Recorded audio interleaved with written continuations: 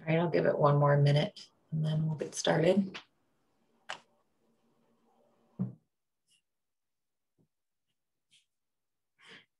All right, it's 6 o'clock. I want to say good evening to everyone and thank you for being here today to hear from the Nevada Department of Agriculture and the USDA Animal and Plant Health Inspection Service, Plant Protection and Quarantine Program addressing suppression efforts and pesticide use for control of Mormon crickets and grasshoppers on public lands.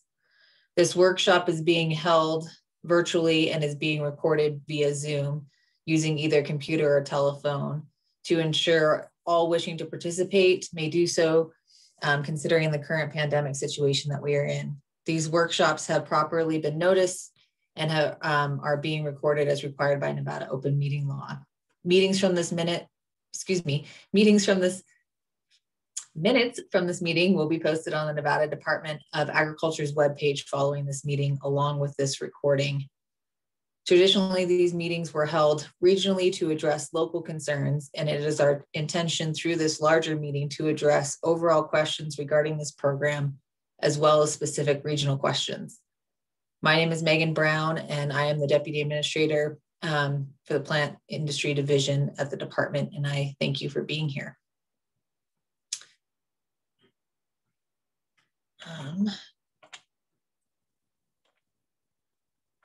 We will be using the Zoom features for those that have joined through this platform. At the bottom of the screen, you'll see a participants and chat boxes, which have been highlighted here on this slide. Click on those icons to open the boxes on your screen. Using the reaction button or in the participants button, you can use the feature to raise your hand under the reactions. In the participant list, you can also select the raise hand function. We have muted everyone to reduce background noise. If you wish to ask questions or give public comment, please use the hand raising feature and then we will unmute your mic.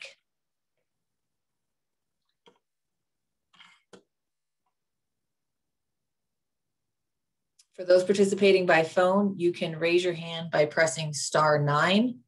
For those, and once we call on you, then you can press on *6 to unmute yourself. If you have technical difficulties during the meeting, try the following. Turn off the video to see if your connection improves. Leave the video meeting and either try to rejoin or call in using a phone number or login information that was sent with the agenda. If you are having problems getting unmuted or into the public comment queue, use the chat function to make your comment and it will be recorded for the record. Similarly, during the question and answer period, we'll watch for and address questions that come through the chat. Since there's no sign-in sheet for this meeting, as there would be an in-person meeting, we are using the participant list. If you're unsure of your name, if we're unsure of your name, we may send you a chat so that we have the correct information in the meeting minutes. If you're joining via phone, please send an email to cirwin@agri.nv.gov, indicating that you've participated in today's workshop.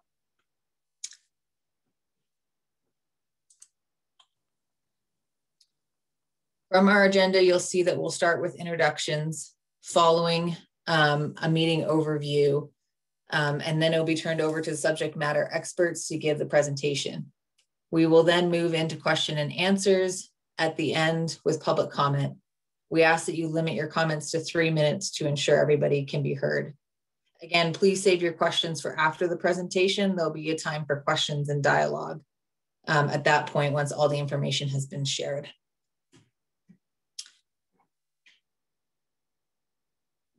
I would like to introduce my fellow team members from the Nevada Department of Agriculture. Jeff Knight is a state entomologist. Jeff has been with the department for over 25 years and runs the Mormon cricket and grasshopper program for the state. Curtis Irwin, who will be presenting the bulk of the presentation today, supports the program and helps coordinate survey and treatment work.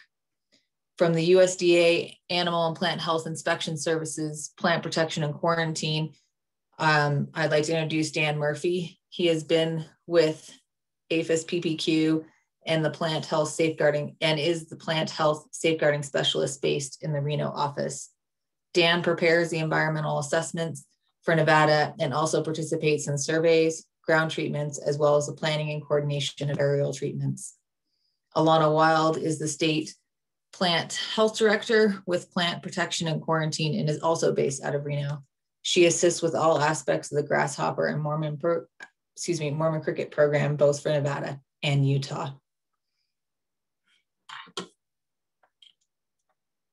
Question and answers will be broken into 7 sections to help us with efficiency in this virtual platform. Here are the 7 sections that will be addressed after the presentation. These questions will appear on the screen again, but I want to make you aware of the breakdown so you can note where to ask your questions later on. So again, they'll be broken up by general categories, and then we will ask questions related to specific geographical locations.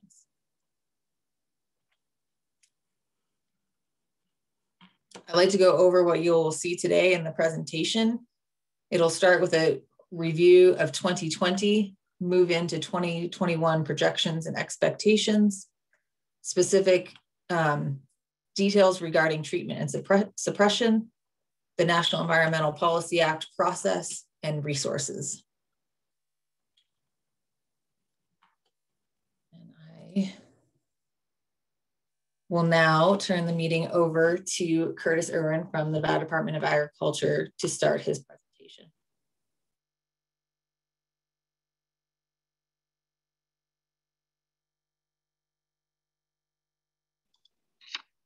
Okay, thank you, Megan. Welcome everyone, and thanks for joining us. As was mentioned, my name is Curtis Irwin. I hired on in 2005 as an ag inspector to help with Mormon cricket suppression efforts, and haven't been involved in the program in some form or another since then. Currently, my main duties at the department are to assist with the management of this program and our invasive pest survey programs. And with that, I'll get into the details of this program.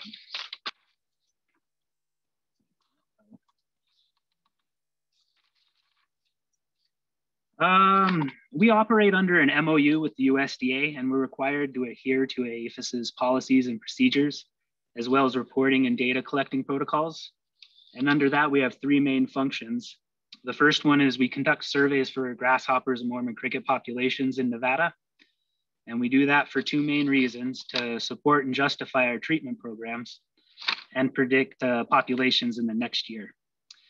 Our second function is to provide technical assistance on management to landowners and managers. And we have about 7 or 8 species of economically damaging grasshoppers in Nevada, but only 3 of them are most prevalent and more likely to create issues. And that's the migratory grasshopper, the valley grasshopper, and the clearwing grasshopper. The department offers identification of insects, weeds, and plant pathogens free of cost. And we are a great source of information in those and many other fields. So please feel free to visit our website and reach out to any staff here at the department. If you've reached out to somebody, the wrong person, they will know who to direct you to. So those first 2 functions are pretty straightforward. The third one gets a little complicated, and I will spend the majority of this presentation covering this last function. And that is to, subject to available funding, we suppress economically damaging grasshoppers and Mormon cricket outbreaks on federal, state, tribal, and private rangeland. And there's quite a few qualifications that need to happen for us to be able to do that. And I want to remind everybody that these efforts are to reduce populations to non-damaging levels and not eliminate all the Mormon crickets or grasshoppers in our treatments. One of the first qualifications is all our paperwork must be in place. And I'll go over that a little bit later in the presentation in a little bit more detail. The second one would be treatable populations of Mormon crickets or grasshoppers in the site where we're treating. And those thresholds will change depending on the species and sometimes the situation too. Typically, our threshold for populations of Mormon crickets are 2 per square yard, and grasshoppers around 8 per square yard. Another qualification is the benefit to the rangeland must outweigh the cost of our program. Another qualification is it must be clear of all threatened and endangered species. And oftentimes the three that we have main issues with or run into is the Lahontan cutthroat trout, the sage grouse, and the Carson wandering skipper. And then the last one, which is pretty important, is this is all dependent on available funding and resources. Our current funding, we're projected to run out sometime next year. And that just depends on what we find this year. We've kept this money around since 2004. We've saved a lot of it through between the two outbreaks that we've had, just for this situation right here. But we are currently running low on money for this program. All right, I'll go into our treatments and suppression. Our program applies pesticides both aerially and from the ground. Our requirements on how the treatment program operates will change based on what pesticide is used and how it's applied. And I kind of want to stress that a little bit, the differences between that. Sometimes we can get talking about treatments and we don't specify whether it's an aerial or ground. And there's quite a few differences between those two and how they're applied and the qualifications that we need to follow. All our applications are applied using RATs, or reduced area and agent treatments. This is part of an integrated pest management approach. And when I talk about pesticides, I will be referring to the active ingredients and will not be using brand names. Our aerial treatments, we typically use a liquid pesticide, and most of the time that's going to be diflubenzuron. Our ground treatments will typically use a dry bait, and it is applied using a blower or seed spreader from the back of trucks, our ATVs. And most of the time that is used with the active ingredient carbaryl. Again, I want to stress that our treatments are not meant to suppress all the Mormon crickets or grasshoppers in an area, but reduce them to non-damaging levels. Some of the pesticides that we have available to use for our program are diflubenzuron. It's an insect growth inhibitor, and it interferes with the production of chitin, which is used to build the insect's exoskeleton. And for that to happen, it needs to be applied before the adult life stage. It will also need to be ingested. Carbaryl, this will work at all life stages, as long as the insect is eating. Of course, if it's not going to eat it, it's not going to kill it, because this one also will need to be ingested. Our third option is malathion. This is not preferred. It's possible that we won't even be able to use it, and I can get into the paperwork a little bit, but we'd prefer not to use this. We might have another option in the coming years. It's always nice to have another tool in the toolbox to use. So that might come out in the next 2 years. We'll see where that goes. Our response time, and this is the best case scenario, on our ground treatments, we'll try to respond within 24 to 48 hours. On our aerial treatments, it'll be 2 to 3 weeks. And this is the best case scenario. There are many things that will delay that even longer. Our treatments are conducted to protect 4 main areas. That's the cropland, urban interface, rangeland forage, and public safety. And again, that's not what we're treating, but what we're protecting. And then identification of pests is vital to the success of any treatment. Again, we offer identification for insects, so please submit your insects for identification. Part of that is timing and knowing the biology of your insect that you're trying to control. Timing is key. So if you know the biology of the insect, you'll be able to apply the pesticide at the correct time to get the best control. All right, I'll go into a review of last year. And last year we surveyed 739 sites for Mormon crickets and grasshopper populations. This is quite a reduction from normal years. Most of that was caused by delays at the beginning of the season from hiring and traveling because of COVID. And with the lack of personnel, most of our efforts were focused in the infested areas. And that's why you'll see that 206 of our sites recorded populations of Mormon crickets at 2 or greater per square yard. And that's a great percentage of the sites that we surveyed. And again, that was because most of our effort was focused in the infested area.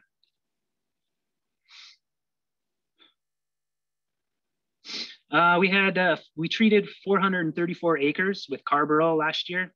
That was at 34 different sites, and that's broken down in the table on the slide. Treatments were made on the ground using trucks and ATVs with our spreaders. No aerial treatments were made last year. We did have some proposed blocks, but because of delays in hiring and because of comments on our environmental assessment, our treatments were delayed to where it was too late that we couldn't treat. The insects had become adults. Some observations we made last year. We saw crickets in more areas across the state. We found them in Austin, Eureka, and even in the North Valleys here of Reno. But we didn't see an increase in the damaging populations, which is our threshold there at 2 per square yard. So the densities of them were not increasing, but the areas that we found them in were. We also observed a decrease in population last year around July, which is quite early. Normally we're dealing with crickets till the end of August. And that decrease in population was not thought to be through any control efforts. Here's a quick map of our survey sites from last year. In the center there, you can see Winnemucca, north of it, Orvada, and south of it, Paradise Valley. Then over on the west, you can see our sites in the North Valleys, north of Reno. And then we also treated out near Eureka in Newark Valley last year. The treatments on this map, it only includes treatments by the Nevada Department of Agriculture and USDA, and it does not include any treatments made by any private applicators or other agencies.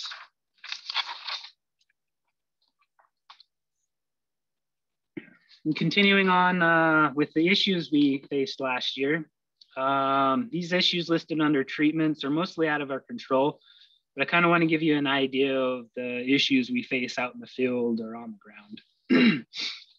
The land ownership in Nevada is kind of strange. If you've looked at a map of land ownership around I-80 or the railroad, it's gridded out, and it goes private land, public land, private land, public land, and it ends up looking kind of like a checkerboard. And that creates issues, and it can leave gaps in our treatment block. We attempt to get a continuous coverage when we're treating, and if we can't get that, we may determine that the program is not worth continuing because the control just wouldn't be good enough to create any results. Terrain, if you've ever driven around Nevada, you know that access to certain areas can be pretty difficult. And so it can be impossible to get up there to survey, to get our data to justify these programs. It can also be impossible for the plane to fly. We require the airplane to fly at a certain height to reduce a drift from the pesticide. And if there's a lot of elevation change, the pilot won't be able to fly it.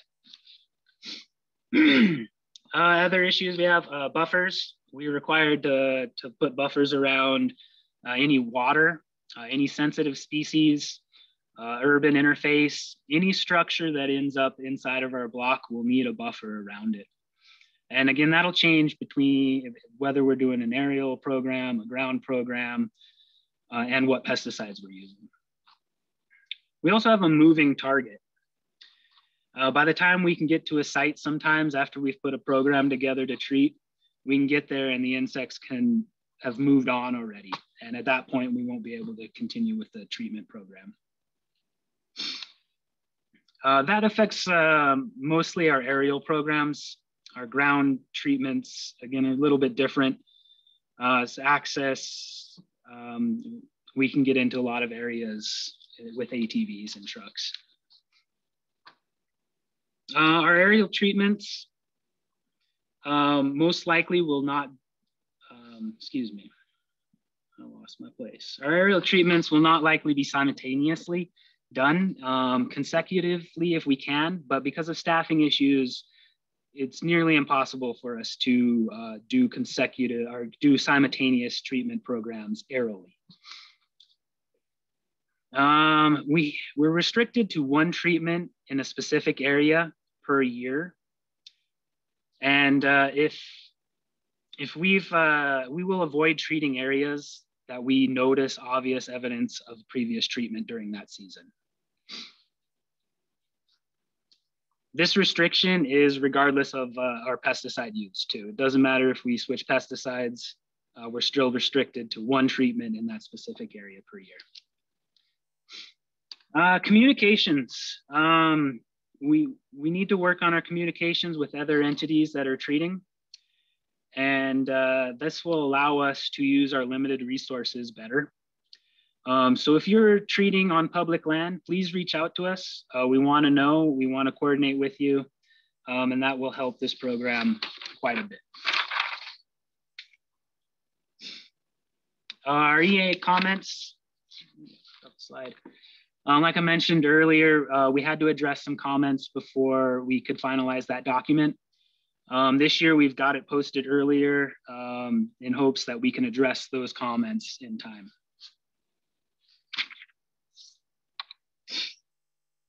All right, on to expectations in this year. This is our best guess. We're not ever going to be able to 100% accurately predict what these insects are going to do. But we did start seeing Mormon crickets pop up again in about 2018.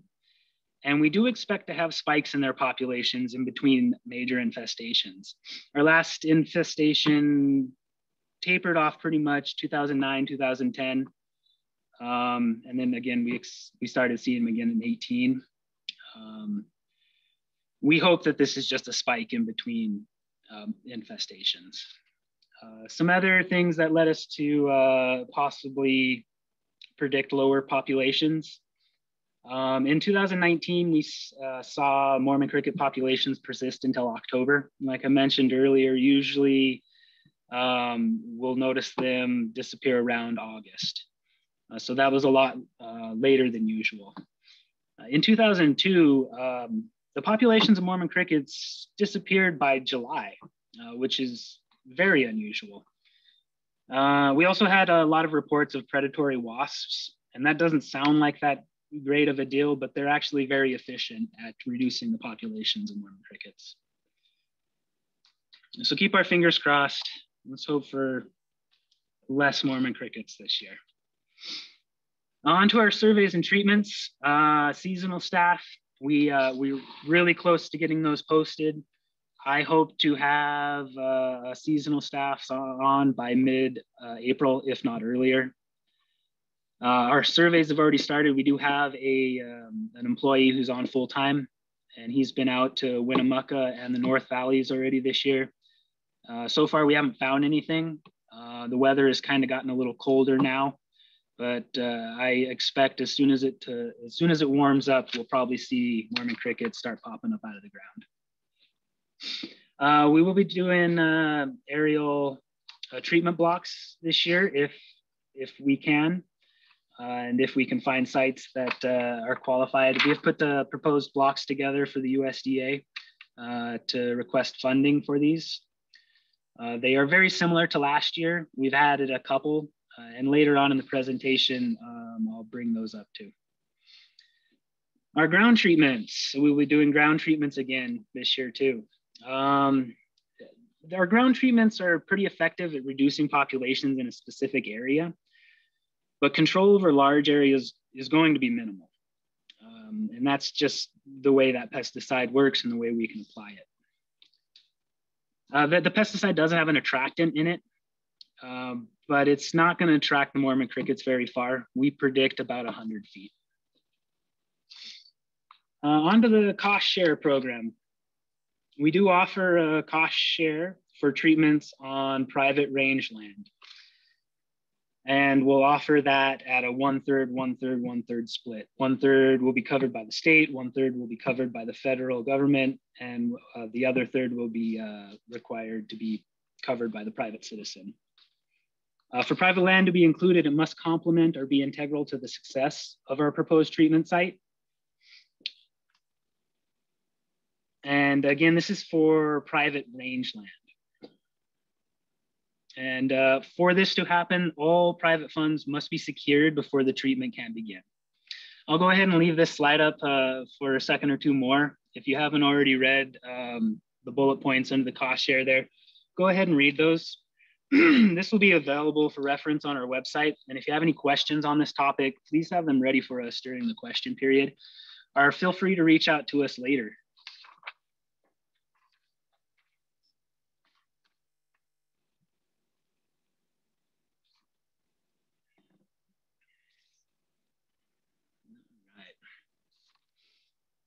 Now on to the fun part, our paperwork. I'm going to touch on these documents just a little bit. I'm not going to spend too much time on them. Again, if you have some questions, please have them ready for us during the question segment. Our environmental impact statement, this is a national document that was updated in 2019. And our EAs are state level documents, and they're tiered off of that EIS. The EAs address state-specific considerations such as threatened and endangered species, state laws, and locally agreed upon procedures. As I move on down, the pesticide use proposals, these are at district level. These are required from our federal land management agencies, the Forest Service and BLM, and these allow us to use certain chemicals. And the PUPs can be specific to the district. Each district can have their own policies, so they can determine what pesticides we can use in their district. The last two on there, these are site-specific documents. Our letter of request is required from public and private landowners before any of our treatments can happen. The finding of no significant impact is a document issued by APHIS after consultation with the U.S. Fish and Wildlife Services on a site-specific proposal based on an evaluation of non-target sensitive species located in and around the proposed area. And our letter of request, this is required from public and private landowners before, oh, I already went over that. My apologies. All right, yeah, I know that can be kind of confusing. On the next slide, I break it down a little bit, but again, if you start from the top, that's our national document, and then you move on down, more state specific. Further on down is more district specific, and then those last two are very site specific documents. And again, here's that process just in kind of a different visual. The whole thing is kind of a NEPA process. It's a National Environmental Policy Act. And currently we're in the 30-day comment period on our EA. That will close March 19th. At the end of this presentation, you'll be offered links on how to access those documents and how to comment on them too. And throughout this whole process, we are surveying and coordinating with BLM and land managers to identify locations that fulfill treatment requirements, during which we are determining the size of infestation, identifying hazards and buffers, and creating shapefiles for mapping. If we happen to have a threatened and endangered species present, that will most likely result in increased buffers. All right. Here's our maps of our proposed treatment areas. These treatment areas presented are based off of populations from the previous year. These are not final and will change. And not all the areas in here will be treated. We may add areas also based on our early season surveys. So I'll go through these, I'll scroll through them fairly slowly, but these documents will be offered at the end also. And this is the Winnemucca Grass Valley area. This is the Orvada Paradise Valley area.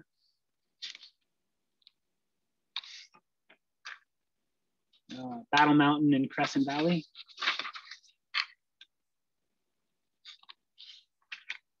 Austin and New Pass.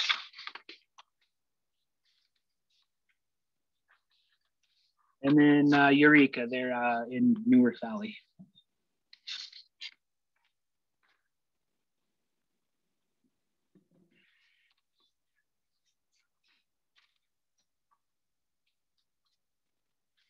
All right, I'll move on to what you can do to help with the infestation on your property.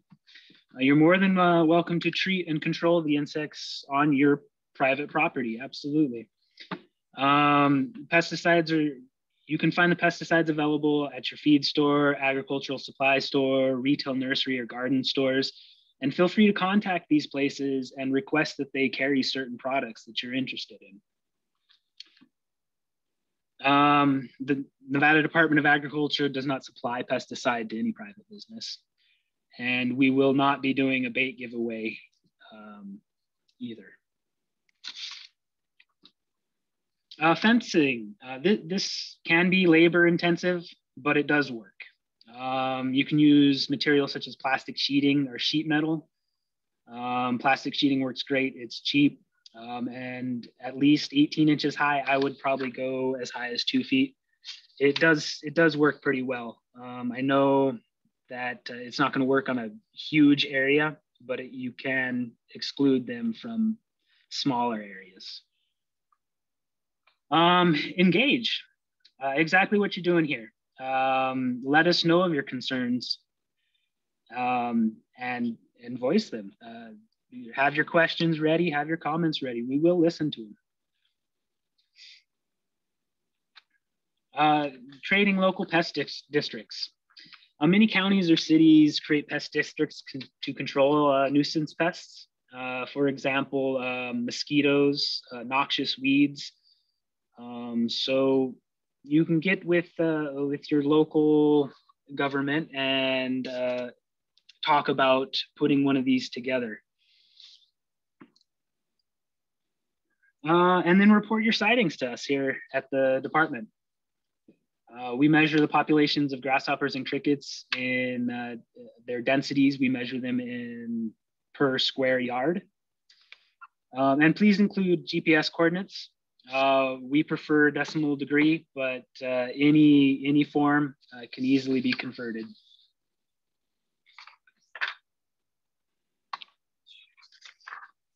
All right, the resources I was talking about, these will be made available to all the participants via an email. And in that email, we'll include all these things in there, possibly even some more stuff. And all these resources will also be posted on our website. And with that, I'd like to thank you. And I'll turn it back over to Megan. Great, Curtis. Thank you for that great presentation. All right, I'm going to share my screen again. So we are now moving into the interactive part of the meeting. And so I'm going to go over again how you can operate Zoom. At the bottom of the screen, you'll see a participants and chat logos. Click on one of those to open the boxes. Using the reaction icon, you can raise your hand if you wish to speak. Or you may go to the either participants or reactions, click and raise your hand. Once you have asked your questions, we ask you to lower your hand to withdraw the request. We have muted everyone to reduce background noise. If you wish to speak, raise your hand and then we'll unmute you. For those that are participating on the phone, press *9 to raise your hand if you have a question or comment, and then press *6 to unmute yourself when we call you. We'll call you by the last 4 digits of your phone number.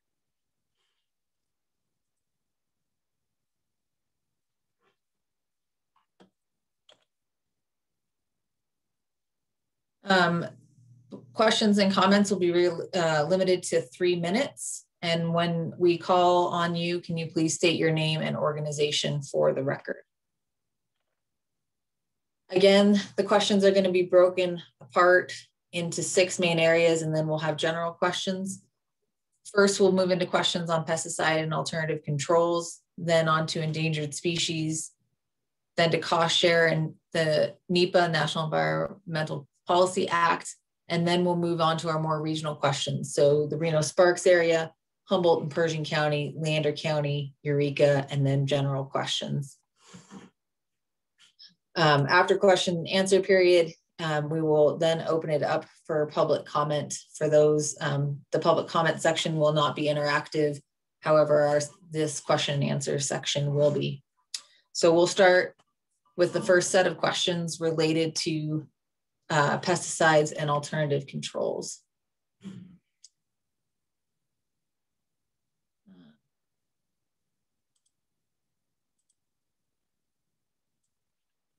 just getting this opened up here so I can see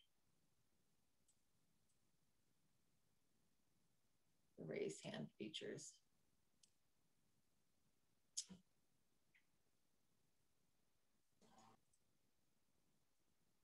So Amber, can you unmute Christina Latham, please? Christina, did you receive the request? I think so. Is it working? Yeah, good job. I've never done Zoom before. So Christina Latham here. I am on the south side of Golconda. I don't know how much you guys have done and surveyed here, but we, you guys mentioned you don't care for using malathion. How come? So Curtis, can you answer that question, please?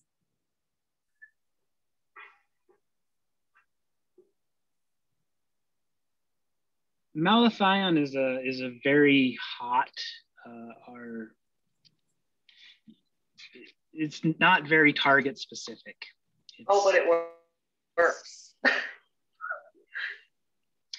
Yeah, we prefer not to use it because of the environmental concerns and the non-target pests that it can kill at the same time. It wipes out everything. Well, I don't know if you'd, like I said, if you surveyed the south side of Golconda, we're miserable up here in these 8 homes, and malathion was what I found what worked the best, and Tempo. Tempo is a food grade, correct? I'm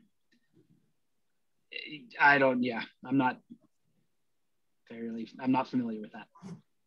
Okay. Jeff?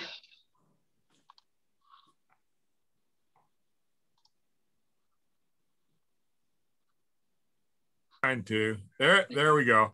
Yeah, you know, we're restricted by what we can use on the federal land. Yeah. And those go through a process. And basically, like Curtis said, the malathion is such a general insecticide. It has a lot of non-target problems with it.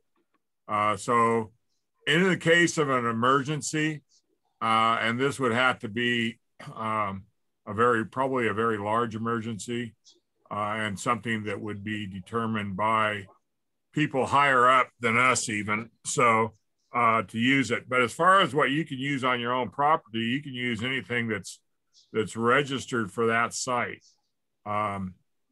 We tend to recommend baiting because, again, baiting tends to be more specific to the crickets. So, and we're well aware of, if you looked at the one map of the Humboldt County area, there is a spray block or a possible spray block around the Golconda area. So it will be a targeted area for early surveys this year. Okay. And then you said the carbaryl. How can I get my hands on that? Well, go ahead, Kerr. Sorry. Sorry, I'm hogging up the questions too. Yeah.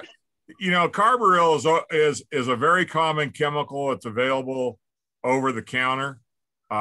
at all your local nurseries, box Okay. stores.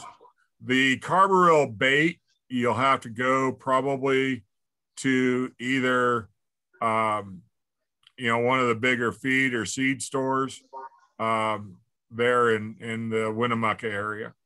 Okay, perfect. Okay. Thank But you. it comes in like 50-pound bags, so I'll take it.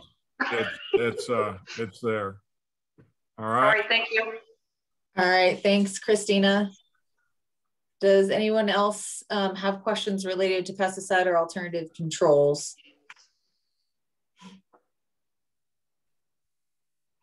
All right, we'll move on to questions related to endangered species. If you have questions related to endangered species in relation to Mormon cricket and grasshopper treatments, if you could raise your hand and let us know.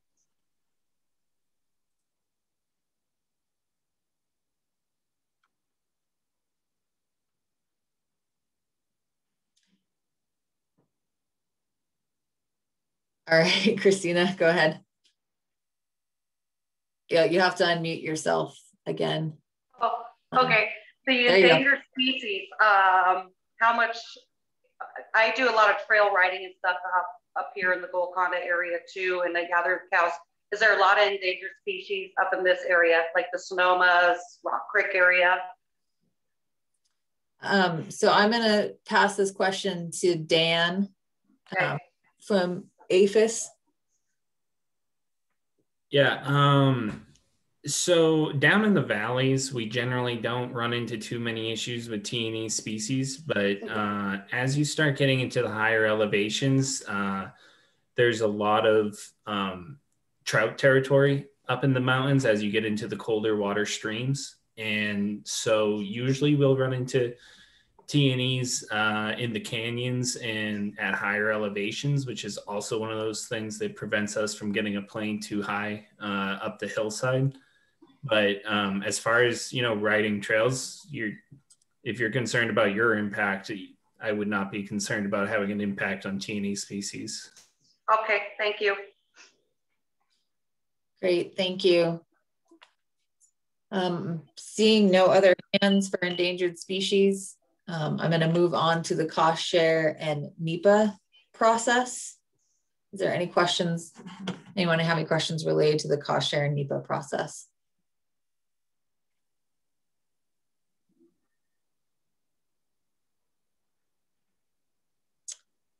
All right. Let's move on to questions related to the Reno Sparks area. Does anyone have any questions? I saw one in the chat from Sally Bates, and I will pass this to you, Jeff. Does this mean that you are not treating North Valleys or Lemon Valley since that was not included in the maps? So those maps are primarily, like I said, aerial treatment blocks.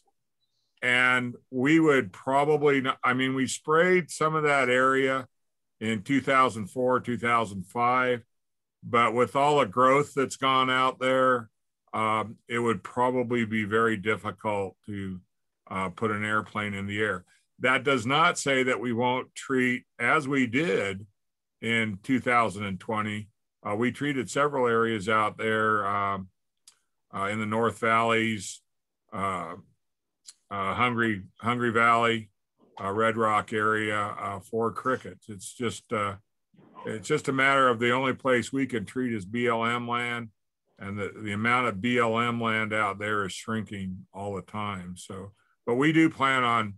I mean, it's because there isn't. You got to understand those blocks are proposed areas. Doesn't mean that they won't get aerially treated. And it definitely doesn't mean they won't get ground treatments. So, you know, we may have those, either one of those could happen, you know, as we go along and as we do our surveys and come across populations. Hopefully that answers your question. He said thank you in the chat. Oh, okay. Yeah. Perfect. Any other questions for related to the Reno Sparks area? All right, let's move on to the Humboldt and Pershing County area. Amber, can you unmute? It's all right. It's Anais. Okay. I appreciate that. Thank you. I'm sorry. I would have. Go ahead. So I live in Winnemucca, and it's been awful the past 3 years here. It's been absolutely disgusting. And so I was just wondering how and when and if, I guess, our public lands here will be treated, especially since these public lands border our residential areas here. Because we're avid outdoors people here. Like, I can't even mountain bike. I can't hike with my kids. They just crawl all over our human bodies here. So, and all over our homes. So I was just kind of wondering, like, when they'll be treated, if they can even treat the public lands here. All right, so I will pass this to Jeff, and I think Jeff maybe touch on not only reporting, so good reporting and survey is also important, and then maybe talk about her specific questions related to the treatment. So the first thing you can do is, if you see them, and I saw somebody already said they're hatching around Winnemucca. Go online, and there's a report form on our website under the entomology part of the Nevada Department of Agriculture website, and fill that out, and send it to me. Send me the information. We'll get somebody out there to look at it, and that's the way it progresses through the whole summer. Okay, yeah, I had done it. I mean, I understand that like COVID hit last spring and stuff. And so I had filled out that report, but it wasn't like an automated report. I had to like screenshot it and email it to you. Well, either way, technically it's automated, but we had some website changes and things may have changed. I'll have to check on it. But the best thing to do, even if you just call and leave me a message or send me an email with roughly the latitude, longitude, or where it's at, and then we'll get out and do our survey. Now, we're not going to come ground treat crickets when they're really small. There's a lot that can happen. One of the things that's happening right now, we're going to go into a 2-week period of possible rain, snow, and cold weather. That's going to could have a big impact on the cricket populations that have hatched already. So what determines first thing that has to happen in our ability to treat is those EAs have to be signed off on, okay? Once that happens, then we can start treating.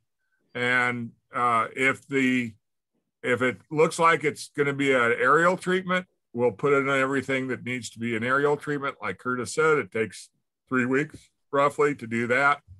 In the meantime, if we need to treat areas, to protect areas from the ground, we can come in with either our trucks or our ATVs and bait on the ground.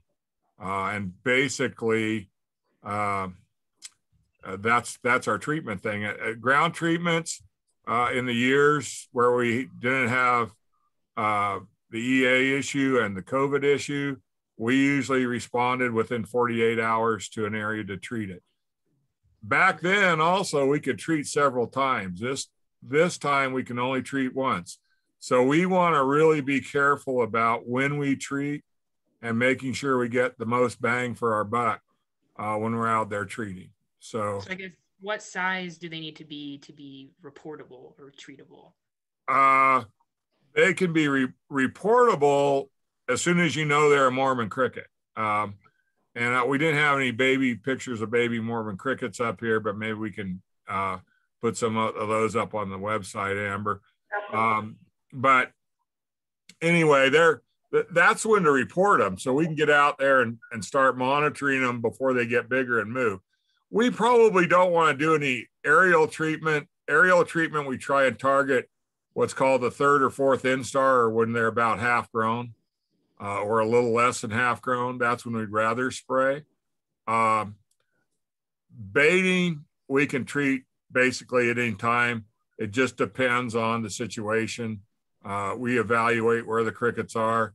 If it's a little population and we can go in there and bait it right away, we'll bait it right away. but we do want to make sure all the crickets have hatched. Okay. That's one of the key things is you don't want to put your bait out, kill the crickets that are there, and then the bait goes away. And in a couple of weeks, the weather warms up and we get another hatch. And we see that all the time. Every year practically we'll see bands of crickets that are 2 or 3 different sizes. So we try and wait till they're all hatched. That's why we'll delay a little bit on doing ground baiting. And it might be okay. You might think we're not out there trying to get them, but we're actually trying to get them to the point where we only got that one shot, remember? So we're going to make it work. Okay. Okay. Great. Thanks, Jeff. All right, we'll move on to Lander County questions. Does anybody have any questions related to Lander County?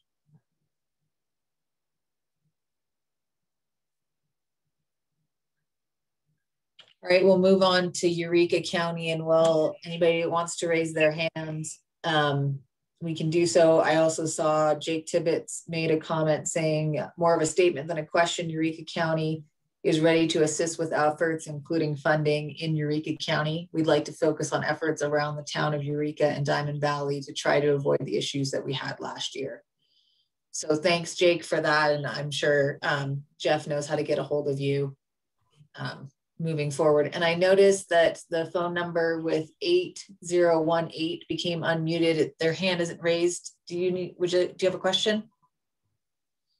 Yes, can you hear me? Yes. Okay. My name is Katie Annis, and I actually was doing *9 and that wasn't working. So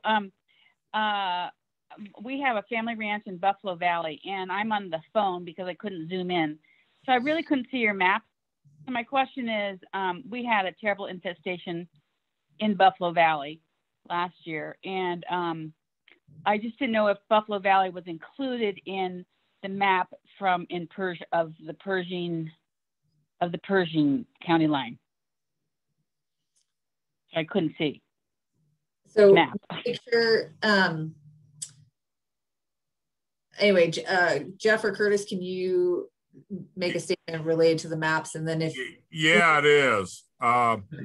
We've got blocks around the ranches out there, and I've been in contact with Jerry on that, and we'll be watching that area from the get-go this year. So okay, great. I appreciate that. It was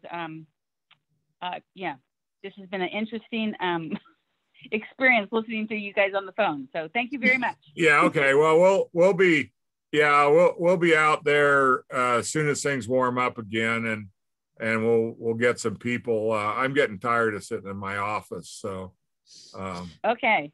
And Megan's my boss, so she could, and if you want to stay on after everybody leaves, I can make sure to get your email address so that we can send you copies of the maps too in the presentation if you're interested in seeing the entire presentation. I know it's going to be hard over the phone, but I know. But I did try to. You did email me back, Megan, but I just couldn't get on the Zoom call. I had issues with my MiFi. So if you emailed me back, so I'm sure I'll get that information. Okay, that sounds great. Thank you. Thank you. Yeah. No, *9. All right. Amber put some fact sheets and links into the chat as well. So I'm going to move on to any general questions that were not covered under these 7 topics, that anyone has general questions.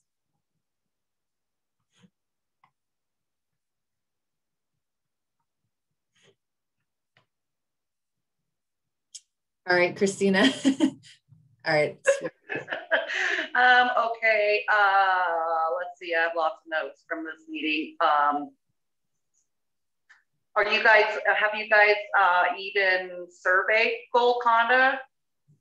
When did you survey Golconda? Last year and the year before? Either Jeff or Curtis. We surveyed. I was out at Golconda at least 2 or 3 times in 2020. I mean, we have a record of all of our, when we do a survey, we go out, it's totally electronic. The data is brought back to the department. It's on tablets or on our phones. It's brought back to the department and it's uploaded into a database that then goes into a national database. So, I mean, if you really want to, we could show you the survey points that we've done through Golconda for the last probably 10 years or so. Yeah, yeah. But yeah, it's, I mean, I got out there several times. I know I had other people run through as we were going to and from, especially to Battle Mountain and around. So it's on our list. I mean, again, we have to have certain criteria. I mean, you got to remember Curtis was talking about the 2 per square yard. Well, that might seem like an awful lot to some people, but you know, we have to sort of make sure we fall into that those guidelines for our treatments. So and it's that, like you said too in the presentation, it's a moving target. They're there one day, we can get up there in 24 hours and they can be somewhere else. And we have chased them around, so we'll keep doing that. And I mean, you guys, I know you guys said staffing issues and stuff like that. How can I help? Because I know all my neighbors here are fed up with them and they're tearing up our homes. I've had my home insurance company drop me because of the siding of my house because of these crickets. Like, they're not hit or miss here on the south side. They are here from the time April hits to October. It's horrible. So what can I do to help you guys? Just let us know that they're there and we'll get something out there and we'll treat where we can treat. And if we have the ability to treat, we'll do our best to treat. Okay. You know, and you said if you're riding the trails and stuff and you see crickets, if you can tell us where they're at, then a lot of times we'll try and, you know, the crickets will move down from the mountains and the foothills down into the valleys. And a lot of times we try and put our treatments in the way of them so that the difluorobenzoron will last about 6 weeks. That's another reason for the timing thing. So if we can get it there, sometimes we can get a long time, a good control for a long period of time. So, but let us know. That's the best thing people can do. Yeah, and I sent you guys that email and that sheet many of times last year. But you can sit at my house and you can do your square footage testing and pretty much tell where they're coming from. And I'm not trying to be rude or mean or whatever, but we're up here on the south side. It's horrible. It's horrible. Well, good. Well, thank you. And thanks for your comments and questions, and look forward to getting information from you. So thank you. All right. Let's move on to Ms. Manzo. Hi again. I just want to say in Winnemucca, they are definitely more than whatever it is every every square foot. I mean, they are like smothered, like they're dropping off of my roof. Like they are everywhere. My question is, so you said that they all have to be hatched to be treated. So are they not hatching in stages all summer? Like, do they all hatch at once? I kind of, from my observations of just being outside, it just seems like they're hatching, they're laying more eggs, more are hatching. And so there's just a variety of the life stage that's out at once. Okay. I'm taking it away, Megan, if that's okay. Mormon crickets have one generation per year. The eggs hatch anywhere in Nevada. They'll start hatching as early as late February. And depending on elevation, depending on aspect, in other words, what side of the hill they're on, if they're the north side or the south side, they'll hatch clear until even early June, mid-June. And so you'll often get a mixed population, and people will think, and then they maybe go away and then you'll see some more. and people think there's more than one generation. There isn't. It's an insect with a single generation, and that's why we do our best to try and make sure all the hatching has occurred, and that way, again, if we can get that point and we get the residual with the difluorobenzeron, if we spray, then we get 6 weeks of control. So, or roughly that. And so, you know, they don't increase. We pretty much know how many crickets are in an area by definitely usually late April, early May. We'll know what's going on. But, you know, they move. Adult crickets can move up to 1 mile a day. So you can have a band of crickets at one place, and in a day they may be 1 mile away. And there's been a lot of cases where we've gone out. It's not that we don't believe people that the crickets are there, but when we get there, they aren't there, and they move away. They may move back in. It's sort of a continual thing. So. But with this restriction we have of treating once, we want to do it right the first time. So, okay. Thank you for clarifying that. I wasn't sure. I didn't know that. So, all right. Thank you. Appreciate that. Chuck Austin. Yep. Am I on? Yep, you're on. Go ahead, sir. I would suggest, and I mean, a lot of us would like to help in some way. Christina was talking about it, and I know you're not going to let us spread chemicals and stuff like that, but if you could put together some sort of quick workshop and show us how to look for them and identify them, and then you wouldn't have to send a team out before to see if they're there.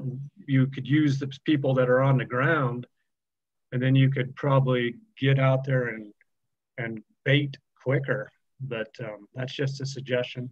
I would be willing to do that.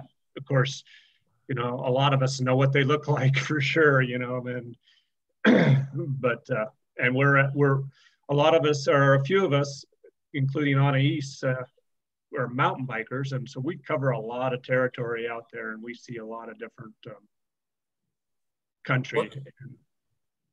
We could help if there's any way we could help. We sure would like to. Appreciate that, Chuck. Jeff, do you have? Yeah, and we can maybe once we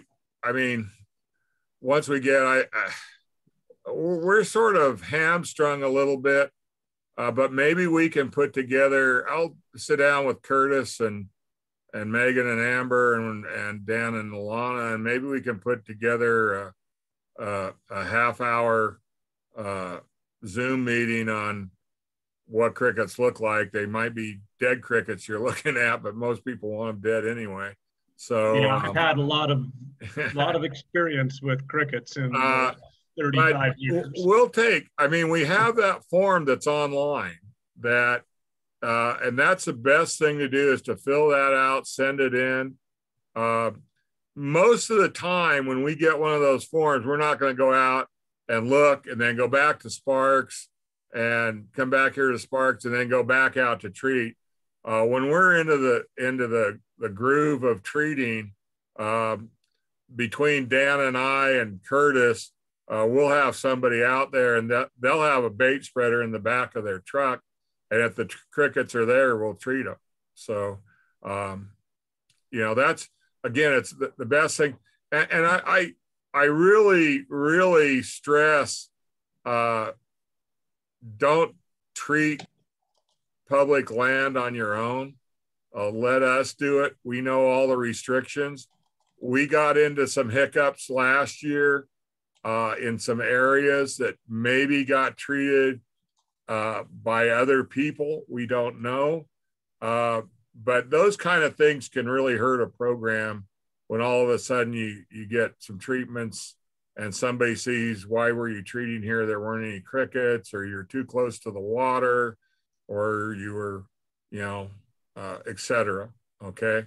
So I'm not planning on treating any crickets, but I just think it would be wise to use the locals as a tool well, as a sighting tool, because we know the area. I could tell you where the crickets are right now. You know, I mean, I could, and I, you know, there's just, we could provide some good information if you. Yeah, no, and that's the way to do it is through that form, or email me, you know, yeah, or I've done that a lot. Yeah, but yeah. Thank you. Okay, thanks.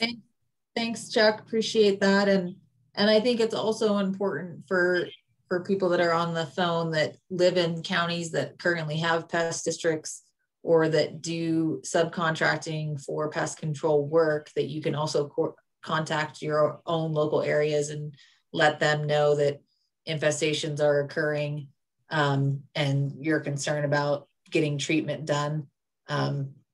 Would also be another avenue to find success in your own local area. All right, I don't see any other hands for general questions. I'm going to open it up now. Oh, sorry, Christina, go ahead.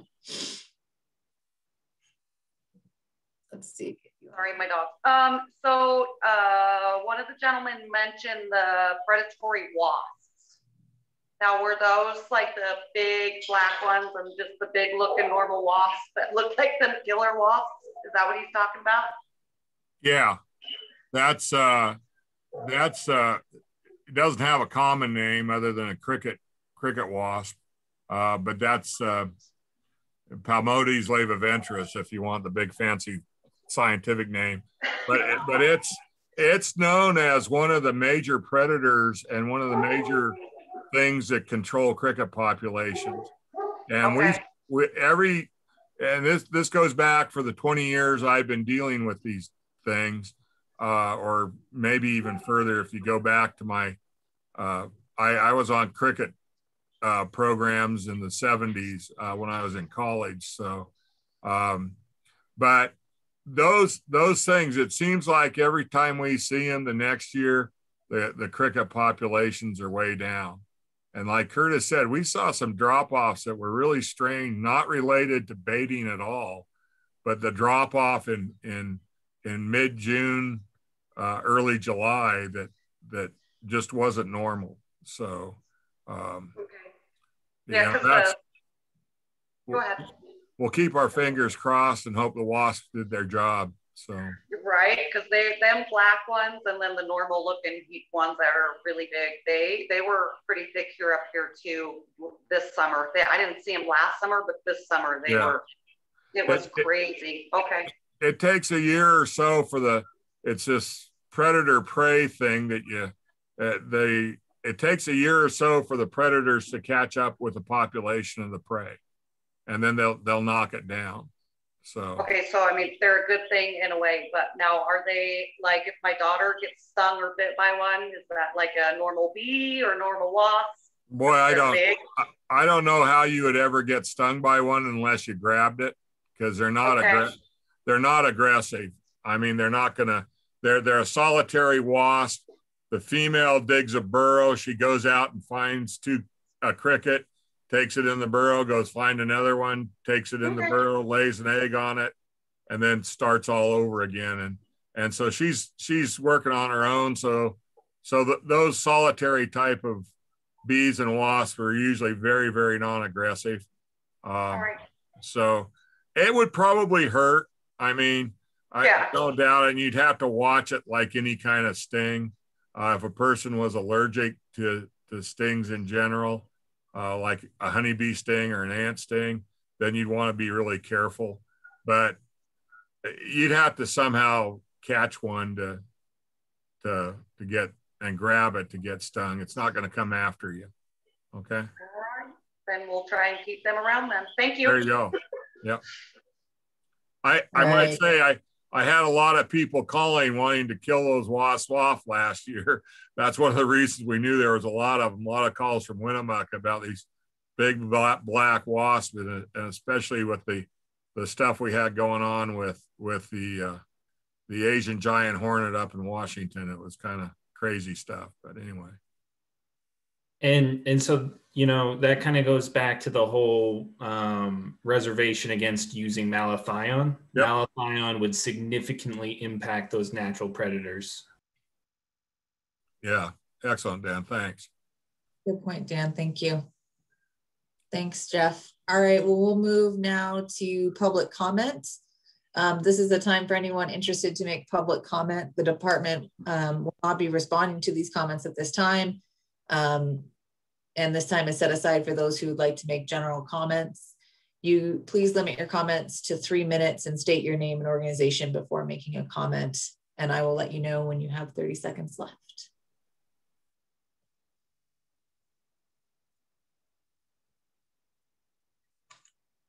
And I got to get better about waiting a little bit. I know it's awkward in Zoom sometimes, but.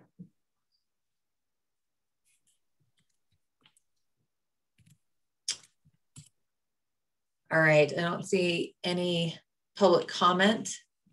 Oh, Ms. Manzo? I just wanted to say that it really makes living in Winnemucca very difficult to have them crawl up your legs, crawl up your mountain bike, crawl up your house, drop off your roof, eat your entire garden, eat all the wildflowers that are out on the trails and stuff. So I really hope that this year we can at least pinpoint them or locate them, retreat them, because it makes, I mean, we already live, it seems to affect the rural areas more. And it's so hard to live here sometimes. And it makes it even harder to not even be able to go outside because they just swarm you like that. So I just wanted to say that they're just absolutely disgusting. And we're like just kind of fed up with them in rural areas. So that's all. Sorry. Thank you.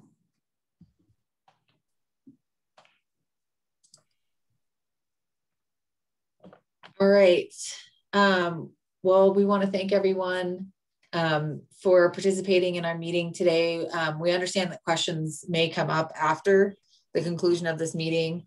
As you can see on your screen right now, I have listed the contact information for Nevada Department of Agriculture, as well as USDA staff that may be able to answer any follow-up questions. As a registered attendee, we'll be sending you a follow-up email that'll include all the links to the documents that Curtis referenced in his presentation, as well as a link to how to report sightings. Amber, if you could put the contact information also in the chat, which she just did. Oops. I don't know how I exactly did that.